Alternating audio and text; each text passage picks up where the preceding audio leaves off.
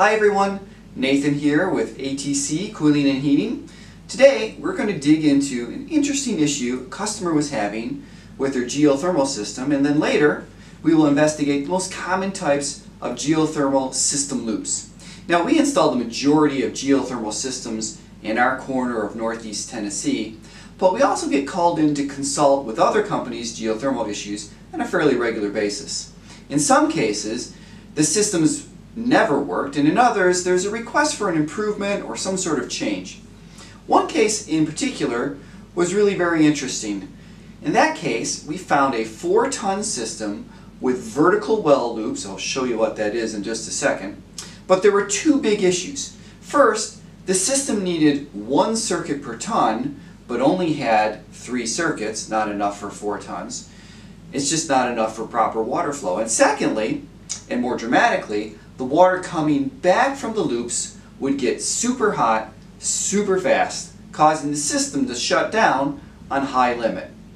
In a closed loop system, water circulates from the loop to the geothermal system in the house and then back out. During AC operation, the heat from the house is transferred to the water, which then goes back to the ground loop to release the heat. When the water returns too hot, that's a sign that something is wrong with the loop. And after some digging, we discovered that the loops were just way too short, only 100 to 200 feet deep instead of the necessary 400 feet. For a 4-ton system, that's just not enough pipe to transfer the heat back into the ground. The water would circulate the water, trying to dump the heat into the ground, but each circuit of the water returned hotter and hotter water as the ground quickly became heat-soaked. The only solution? Drill deeper wells, though that can be quite costly. There are 4 main types of loops used in geothermal system. First, we have vertical loops, like in the case that we just discussed. For a vertical loop, you have a 4-inch wide hole that is drilled down into the ground. 400 feet is about how deep you want to make these. Each of the loops should be at least 20 feet apart, and you're looking for about 3 gallons per minute per ton in terms of water flow. The water comes out of the geothermal system all the way down the bottom of the loop, comes back around, and then goes right back out to the geothermal system. Vertical loops are really good when you have limited space. They don't take up much of your yard, and your landscaping doesn't get disturbed like in some of the other loop choices. Next up is the horizontal loop, and if you have enough land, this is the most cost-effective option. In a horizontal loop, you have a trench that is dug 5 to 6 feet deep.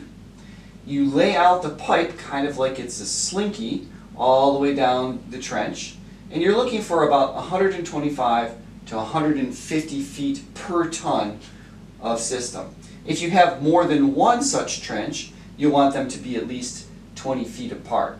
Water comes out the system, goes across that slinky, and then comes back into your geothermal system. Horizontal systems need a lot of space, and sometimes they need up to an acre of room in your yard.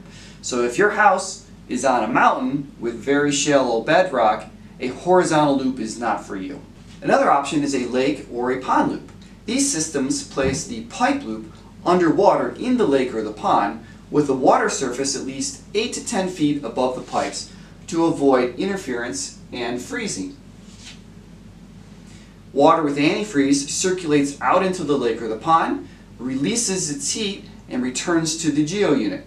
Make sure, of course, that the loop is sized correctly for your system, and if your lake level varies significantly through the year, you will want to wait to the lowest water level to install your piping. Lastly, we have open water systems. For an open loop, a well is drilled and geothermal water is pumped up to your geothermal system from the bottom of the well and dumped back into the top of the well.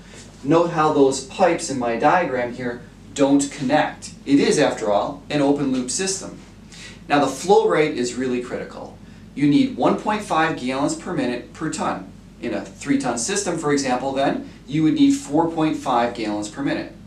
Open loops are simple, but they may require a little bit more maintenance owing to the openness of their system. That said, they do have higher efficiencies than closed systems. In most cases, we can fit a geothermal system to any home or business. If you're having trouble with your geothermal system or maybe considering installing one, we're here to help. Leave me a comment below or visit us at atcservice.com. Thanks for watching.